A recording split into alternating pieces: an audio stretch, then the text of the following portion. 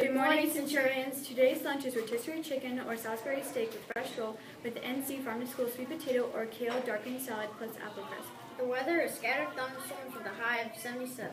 On this day in 1941, Ted Williams, who played for the Boston Red Sox, became the last player to bat 400. Also on this day in 1960, he had a home run at the bat in his last game, bringing his total to 521 in his career. Great job to our tennis and softball teams. They did an amazing job with softball winning 27-4 and tennis winning 9-0. Football is at home. It's $2 for students and $5 for adults.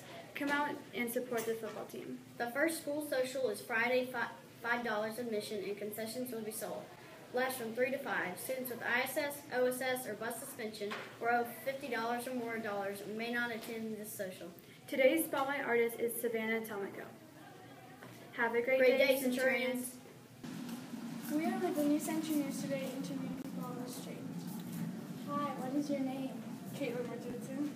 What grade are you in? 8. Do you play any sports? Softball. Do you play any instruments? I play the guitar. Thank you for your time. Have a good day. To continue today with the Teacher Spotlight, we're here with Miss Rich. Hi, Miss Rich. Hi. What college did you go to? I went to Appalachian State University in Boone, North Carolina for both my undergraduate and graduate degrees. That's cool. Did you play any sports growing up? If you did, what sports did you play? I did. I actually ran cross country. I played tennis for a little bit, but my favorite was being on the ASU dance team. That's cool. That's very cool. If you could go anywhere in the world, where would you be? So my dream vacation is to take a trip to Bora Bora, but it's super expensive, so I've got to save lots of money. Thank you, Miss Rich. Thank you.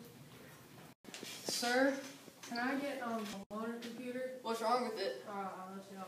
Sorry, right as of now we aren't giving out loaners to people who left it at home or forgot to charge it. Sorry about that. Okay. Hey, loaner, please. What's wrong with it? It won't turn on. Okay. We'll get this fixed and get it back to you right now. Here's the loaner for you. Thank you. Remember, now on we aren't giving loaners to people who left it at home or forgot to charge it.